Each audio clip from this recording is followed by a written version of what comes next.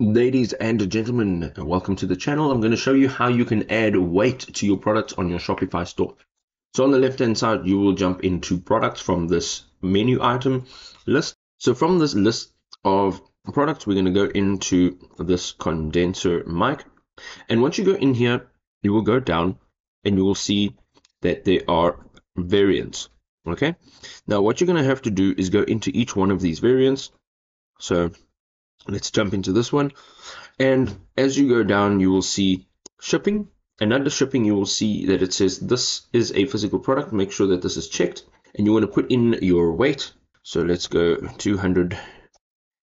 And you can change the unit to grams, pounds, ounces. So we're going to make it 200 grams. And here on the bottom, you can go save. And you can now go ahead into the green or whichever other variant you have.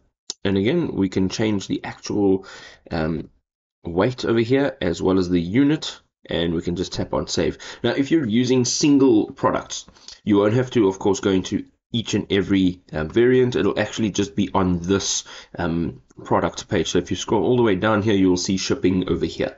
If this was a helpful guide, drop us a like, show us your support, and we'll see you next time. Cheers.